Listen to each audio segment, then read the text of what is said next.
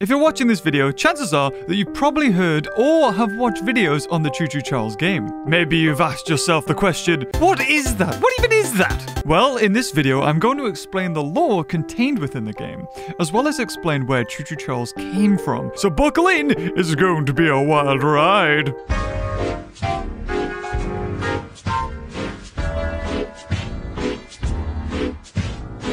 Your adventure starts after you get a phone call from a man named Eugene. From the first line, it's presumed that you've had contact with Eugene before. He goes on to explain that there is something on the island that would be worth your while and a great addition to your museum, which is apparently going out of business. It's presumed you're an archivist, as that's what everyone says you are. Either that or you're a monster hunter. Monster hunter. Monster hunter. Archivist museum person. On the way to the island, Eugene informs you that you're going to be hunting a giant train Giga Spider hybrid, and that the residents of the island have been planning its demise for some time now and have everything in order. As you step onto the island of you find a train which you end up taking control of, the previous owner of which was killed by Charles a while ago, so that bodes well. But this isn't any old train, no! This one has guns!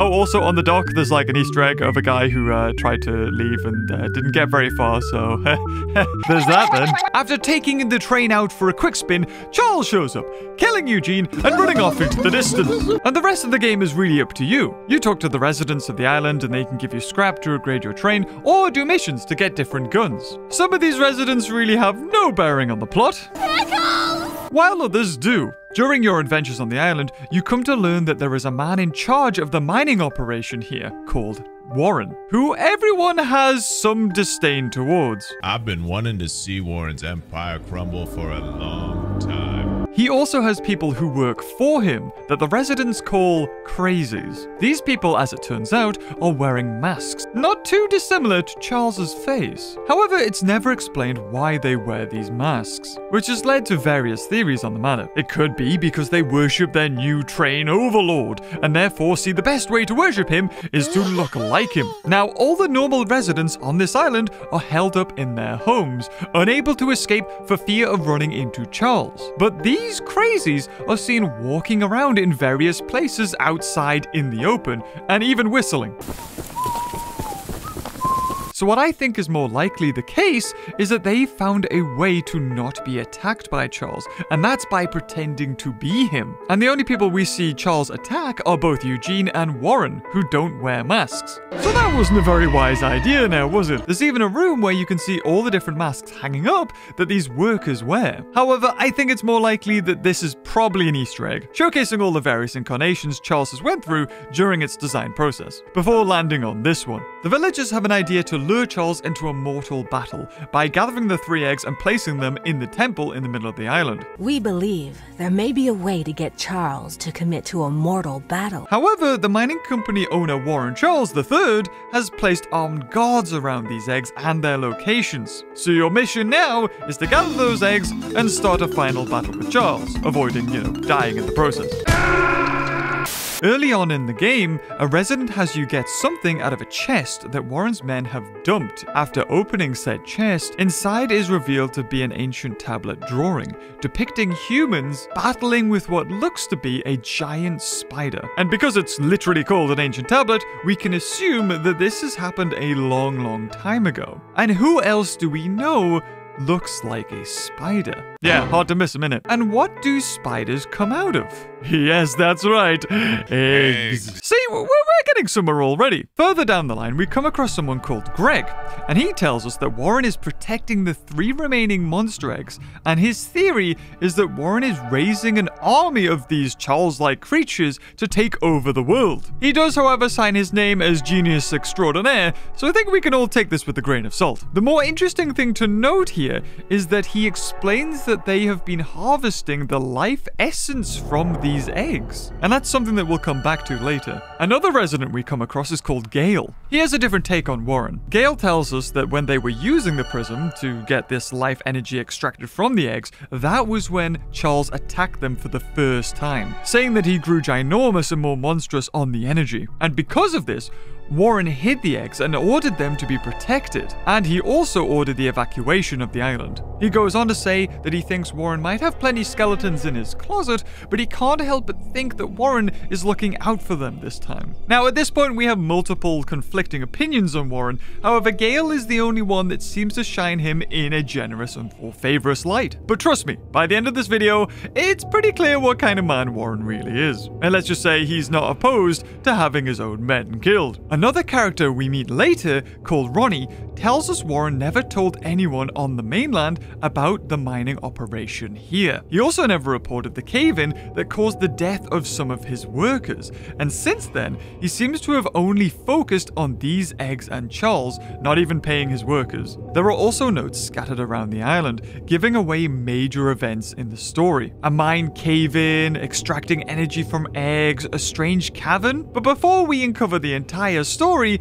there are some things I want to address in this game, because it breaks the fourth wall quite a lot. It has numerous references to other horror games and cliches. For instance, there is a mission in the game that has you hunt down pages stuck to lampposts while being pursued by a ghost. It's an obvious reference to Slenderman 8 Pages, and it's not the only game that's done that. There's also a stereotypical witch character brewing a stew, and a creature living in a swamp, very much a reference to the creature from the Black Lagoon. I don't feel that these components play a big part in any of the lore or story of Charles, but are more a product of the developer adding fun things into the game. Like, did you know that off the coast of the island there is a giant rubber ducky?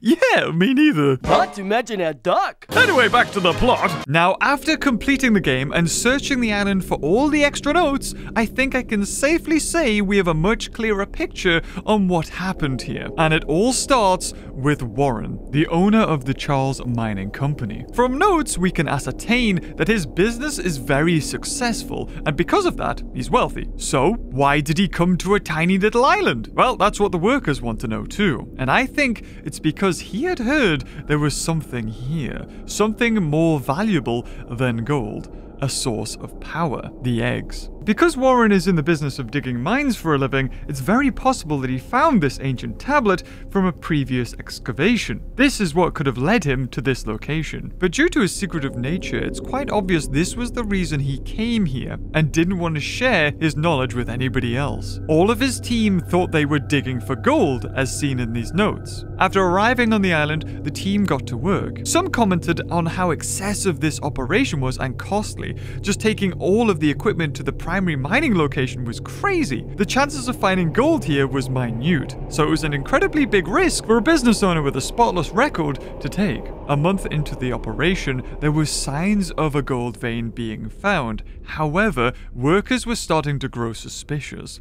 One wrote about the ruins above the ground and below and wondered if it was really gold, which was the reason they were here. And it was at about this time that the workers broke through into a large cavern.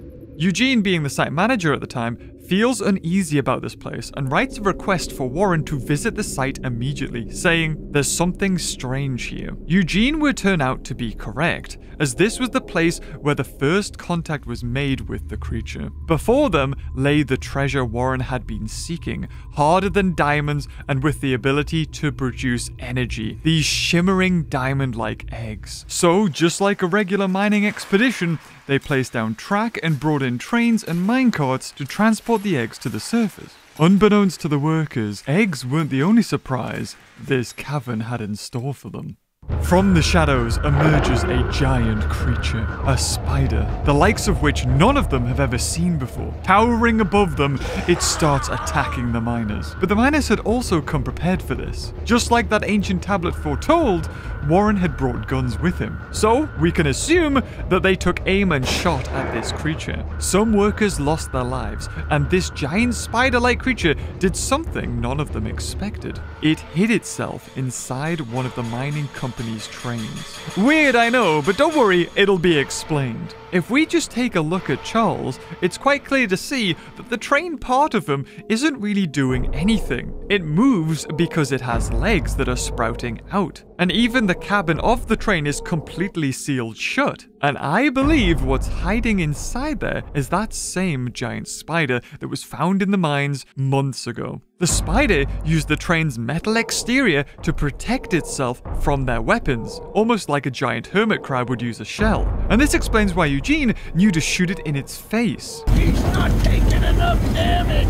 Get some headshots. He had come up against this creature once before, down in the mines. We know that Charles is intelligent. Eugene's son writes that Charles deliberately avoids the wooden bridge because it knows that it's dangerous. So to use the train as protection from the gunfire is not a stretch of the imagination. Failing to stop the beast, as a last resort, the mine was collapsed, hoping to destroy the creature and the event written off as a tragic mining accident. With the eggs of power tantalizingly close, more entrances were created. One to the north and one to the east of that. Eventually, Warren managed to get to those eggs. They were then placed into the prism atop the ruins where a beam of energy erupted into the sky. And according to Greg, they did this for months. And just when everything seemed to be going according to plan, that creature that was found in the cave reappeared. And Charles was also able to harness the energy and grow bigger and more intimidating. This is where the majority of people first saw Charles. And from there, Warren hid the eggs far apart from each other, stopping anything like this happening again. But the residents took things into their own hands, and well, you know the rest.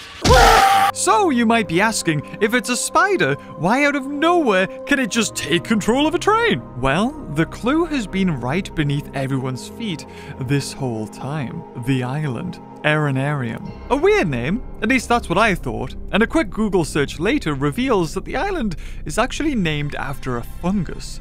In particular, a species called Angiodontium arenarum, and there is something special about this fungus. Unlike normal fungi that feed off rotting materials, this one prefers to eat insects, and in particular, spiders. Its spores land upon a spider, and once they take root, they bore deep inside it, eating it from the inside out, and then emerging ready to spread its spores and start the cycle again. The references to spiders in this game is plentiful. And what else looks like a spider? A certain red demonic train does. Now, I don't believe that Charles is a fungus. This reference to a fungus that grows inside of another host is the link between the Charles Mining Company and this prehistoric giant spider creature, being able to get inside one of the trains and possessing it. Evidence of multiple rail cars can be found in the notes, like this one from Theodore, which tells us he used his beautiful old mining train to push a spare rail car into the canyon. Even in the scrap heap, there is an old train rusting away, and it's exactly one of these trains that Charles managed to crawl into. And that's why at the side of it, it says Charles Mining Company, the exact same logo that appears on our train at the start of our adventure. And at the end of the game, Charles is killed, blown up on a bridge, and then impaled on a spike. There is one thing that Warren says to us just before he ends up, biting the proverbial train dust. You don't know what you're doing. Now, it is very possible that he's found out some information that hasn't been brought to light, and after Charles is killed, we still see that there are caverns filled with these monster eggs under the ground. One of them shaking as if it's ready to hatch any second. Maybe it's the death of Charles that's gonna now bring all of these creatures to life, or just that this one is actually gonna be the next Choo Choo Charles. It's hard to say. But if we're being honest, this game was a passion project made by one developer, which means that there's only one person who really knows the true story to Choo Choo Charles. So what do you think? Did I explain everything, or is there something else I missed that maybe might make an add to the story? But again, it's just a theory. A beaver theory. Before we wrap things up here, I want to give a massive shout out to my friend XSEIDET for creating those beautifully horrific illustrations of Charles in the cave. I did, however, give him some pretty good reference images, it has to be said. This game was an absolute pleasure to play, and if you haven't already picked it up, I will leave a link in the description to where you can buy it on Steam. Having pieces of lore strung about in notes here and there, and an air of mystery about it really makes it interesting. Anyway, I hope you enjoyed this video, and until next time, I'll see you later. Oh, bye-bye. Not to mention a duck.